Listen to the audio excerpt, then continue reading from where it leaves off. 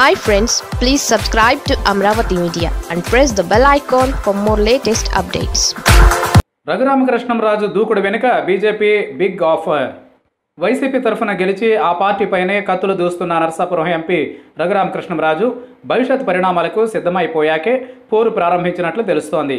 తాజాగా ఆయన వ్యవహార శైలిని గమనిస్తే భవిష్యత్తులో వైసీపీ తనను బహిష్కరించినా లేక అనర్హుడిని చేసినా దాన్ని తనకు అనుకూలంగా మార్చుకునే దిశగానే ఆయన వ్యూహాలు ఉన్నట్లు అర్థమవుతోంది.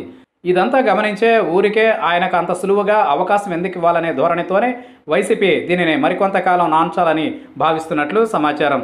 వైసీపీ తరఫున గెలిచిన ఏడాది తరువాత ఆ పార్టీ వైఖరితో తీవ్రంగా విభేదిస్తున్న నరసాపురం ఎంపీ రఘురామ కృష్ణం రాజు తాడో పేడో తేల్చుకునేందుకు సిద్ధమైన తరువాతే పోరు ప్రారంభించినట్లు తాజా పరిణామాలు స్పష్టం చేస్తున్నాయి.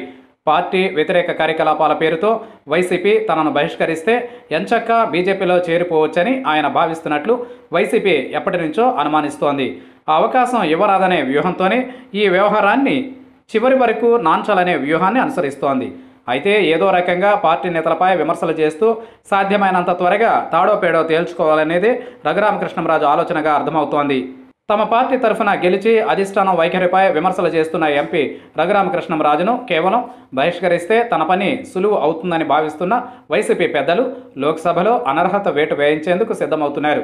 అయితే అనర్హత వేటు పడినా వచ్చే ఉప ఎన్నికల్లోపు బీజేపీలో చేరి ఆ పార్టీ తరఫున నరసాపురం నుంచి పోటీ చేయాలనే యోచనలో రఘురామ కృష్ణంరాజు ఉన్నట్లు అర్థమవుతోంది.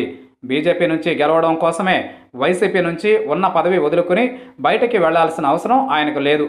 కాబట్టి బీజేపీలో అంతకు మించిన పదవి కోసం ఆయన ఎదురు చూస్తున్నట్లు తెలుస్తోంది. గత ఏడాది సార్వత్రిక ఎన్నికల తర్వాత బీజేపీ రాష్ట్ర అధ్యక్షుడిని మార్చేందుకు అధిష్టానం చాలా ప్రయత్నాలు చేసింది. కానీ అవేవీ ఫలించలేదు. దీనికి ప్రధాన కారణం ఏపీలో కుల సమీకరణాలే. టీడీపీ నుంచి బీజేపీలోకి వచ్చిన ఎంపీల్లో సుజనా చౌదరి కూడా బీజేపీ అధ్యక్ష పదవి కోసం చేయని ప్రయత్నం లేదు. విశాఖకు చెందిన ఎమ్మెల్సీ మాధవ్కు పదవి ఖరారైపోయిందని వార్తలు వచ్చినా చివరి నిమిషంలో అధిష్టానం ఆ ప్రయత్నాన్ని విరమించుకుంది. ప్రస్తుత పరిస్థితుల్లో కమ్మ, కాపు, రెడ్డి సామాజిక వర్గాలకు బీజేపీ అధ్యక్ష బాధ్యతలు ఇచ్చే పరిస్థితి లేదు.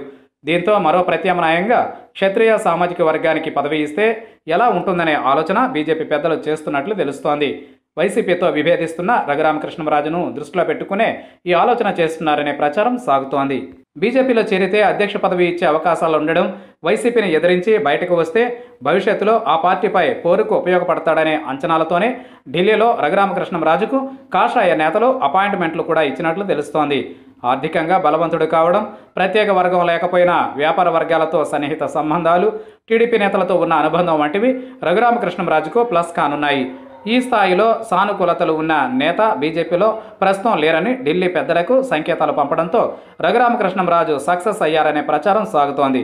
తనకు పరిస్థితులు అనుకూలంగా ఉన్నాయన్న అంచనాకు వచ్చిన తరువాతే వైసీపీకి ఝలక్ ఇచ్చేందుకు ఆయన సిద్ధమవుతున్నట్లు నియోజకవర్గంలో సైతం ప్రచారం సాగుతోంది.